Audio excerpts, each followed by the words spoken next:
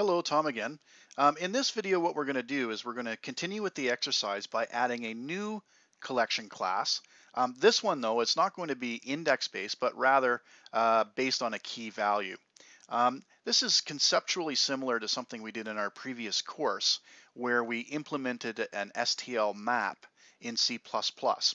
Okay, so it's the same kind of thing. So if you open up the PointMap.cs file, this is the sort of starter file. Again, you can add your own name as one of the authors and update the since date. And we'll go through this. Right now, all that's really in this file is a new class called PointMap. Now, much the same way that point list was inheriting from collections base, there is a base class that we can inherit from as well, which would be very useful for us. In this case, the class is called, and it's defined in systems collection, it's called dictionary base. Okay, so basically what a dictionary is rather than keeping track of things by an index, it keeps track of things by a key value. Okay, and each entry in the actual dictionary has two parts, a value and a key. All right, so by inheriting dictionary base, that gives us a lot of default functionality, much like what we did with the point list. Let's implement a few different methods. We'll do add, remove. We won't do like remove at because there is no such thing. Contains. I think those are three ones that might be useful to us. So let's go through those one at a time. So for our add method, we need to have two parameters, not only the Cartesian point, but also a string representing the key. All right, and then much like we did with the point list class, we're using the underlying, in this case it's not a list, we use an iDictionary interface variable called dictionary. Okay, so it's dictionary dot, and if I actually do this with IntelliSense, I probably should have typed this in and let you see it. There we go, dictionary dot, and then you can see the various different methods and fields and properties, etc., and so on of that particular variable. Okay, so yeah, so we just call dictionaries add, and we pass through the string for the key and the new point for the point. It's that simple. We do the same kind of thing for remove. I'm just using a little one-liner here. Okay, so again, it's remove. What am I removing? I'm removing a Cartesian point, which I'm calling old point, and I'm just letting dictionary.remove do the actual hard work for me. Do the same thing for contains. So once again, my contains method is letting dictionary.contains do all the work for me. So that's good enough for now. I've got those three different methods. I'd also like to implement an indexer. Now, the way that the indexer is going to be different for a dictionary is that it's still going to be a property called this square brackets, but what's going in the square brackets is not an integer, but rather a string. So let's check that out. Okay, so it returns a Cartesian, or it is a Cartesian point property. It's called this. It has square brackets, and where we had index here before, integer index, now we have string. I've called it the key. So when we're getting this square brackets, we want to return the dictionary and then square brackets the key converted to a Cartesian point. Okay, and again, just like with a in the case of a my previous point list there, sorry, I was struggling with the name of it. Just like with the point list, I have to explicitly return it as a Cartesian point. Okay, and then setting it, it's dictionary in square brackets the key equals value. Pretty straightforward. Now I want to define two other properties. These are just going to be accessor properties, so they're only going to have a get block. They're not going to have a set block. But what these two properties will allow me to do is it's going to expose the collection of keys and the collections of values separately. Sometimes that's really handy just to be able to like give me what the keys are and just that list. So I'll show you how to define those. We'll start off with the keys one. So it's going to be a public property. Okay, the property itself, we'll use an iCollections interface variable as the type of property, and we'll call it keys. All right, and as I said, it will only have a get block. It won't have a set block.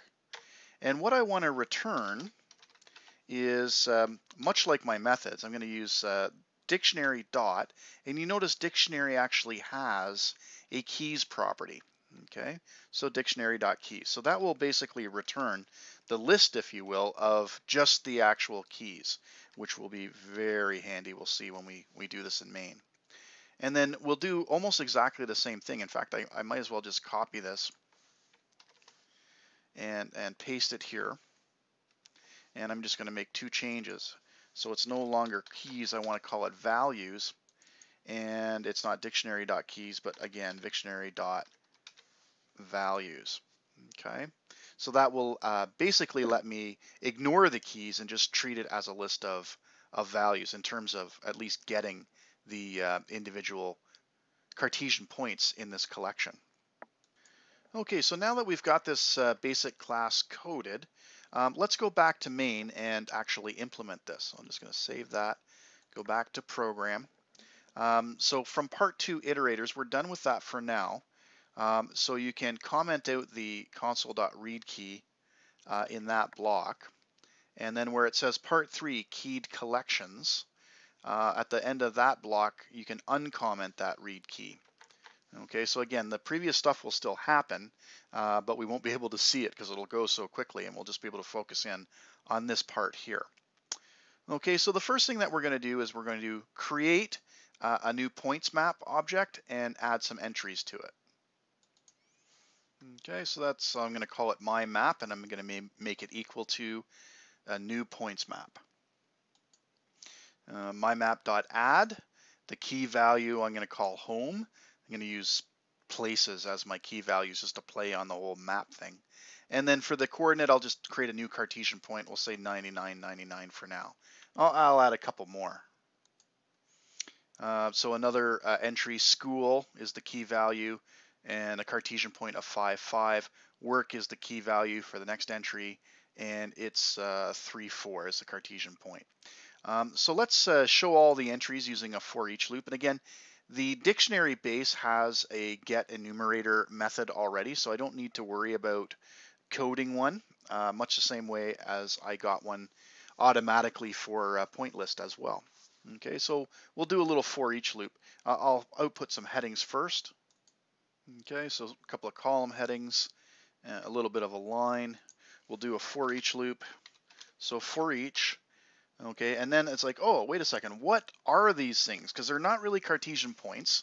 They're not strings, they're both, right? What we're actually getting from the map is a dictionary entry. I might as well call it a dictionary, I suppose. So the type should be dictionary entry. Okay, I'm just going to call it entry. So for each dictionary entry in my map. Okay.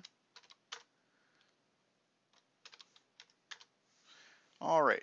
So what do I want to do? I'll just do a console write line to actually. Let me do it as I'm speaking here. So console. Oops. Oh, I can't type. Sorry, guys. Console.writeLine. I should stick to just a copy and paste thing. Okay. I'll do the key value followed by immediately by the actual Cartesian point value.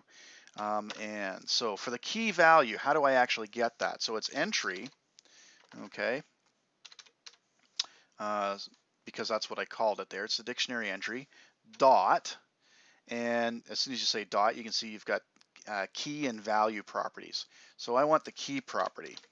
Now I want to do a little bit of formatting on it. So entry.key gives me the actual key property, but I'm going to say toString, which is a method, dot pad left, sorry, pad right I should say, I want it left aligned in a field of 10. Okay, so it's going to do a little bit of formatting for me, but what I don't want to obscure this too much. The big part is the dictionary entry object name dot key. Okay, and then for the actual Cartesian point, I'm not going to do any formatting on it. It's just going to be entry dot, and this time it's the value property. Okay, so that's what I'm going to write, and then I'll finish up with just a little bit of a decorative line there. Okay, so we're going to create the map, add some entries, and then essentially show those entries. So let's have a quick look at the output for that. Okay, so after adding the entries stored in my map, and there's home 99.99, work 3.4, school 5.6, everything's working out okay. All right, just to use one of the other, couple of the other methods, we're going to change one of the entries. So let's say we want to change the coordinate for home. So it'll be my map, right? And then we'll use the indexer to get to home. Okay, so my map at position home, oops, yeah, is going to be equal to a new point. So I'll say new Cartesian point. I could actually go through my map home and then actually set it to something else, but I'm going to do it this way. And I want it to be 0, 0. It was 99.99 to begin with. So once I've made that modification, okay, using the indexer property there, I want to go through another round of showing the entries. This time I'm going to use a for loop again. I might as well just actually copy and paste this part of it.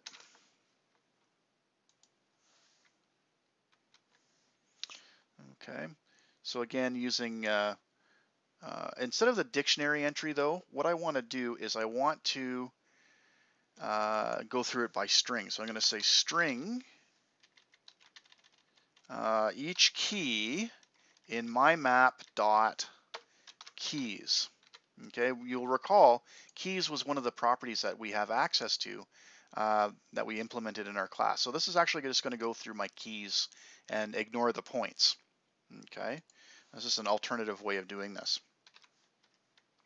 So what am I going to write in this for each loop? I'll do the same sort of thing I did before in terms of, you know, console.writeLine, and we'll show the key value followed by the actual point.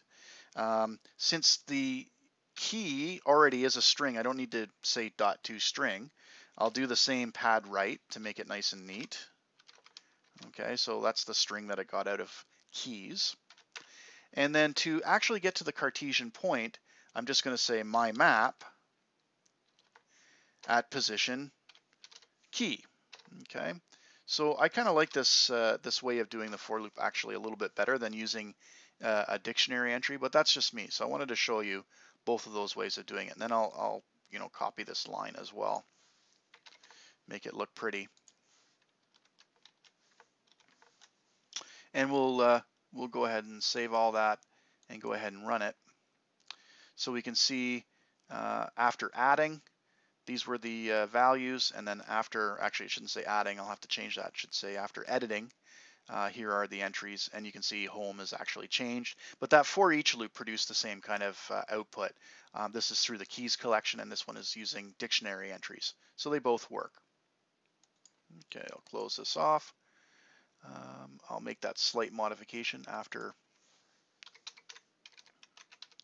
editing. Run it again just to make sure it still works. And it looks good. All right, so that basically wraps up the this video on creating a basic collection class that is using dictionary base as its base class. Thank you very much.